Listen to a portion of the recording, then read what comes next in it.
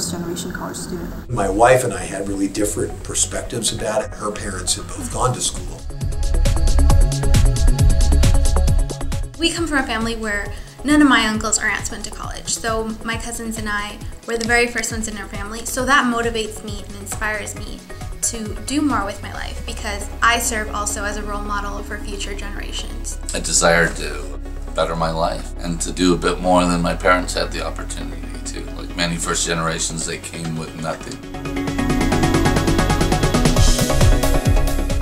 I first didn't know anyone that was even going to college. I've been pretty much pioneering this experience on my own.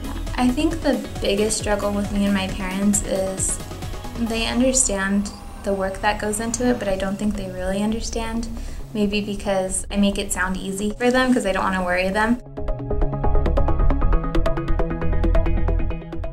I set my mind to something and maintain, that determination and drive, and I can succeed. The thing that helped me through that challenge was getting involved finally on campus and then finding a support network.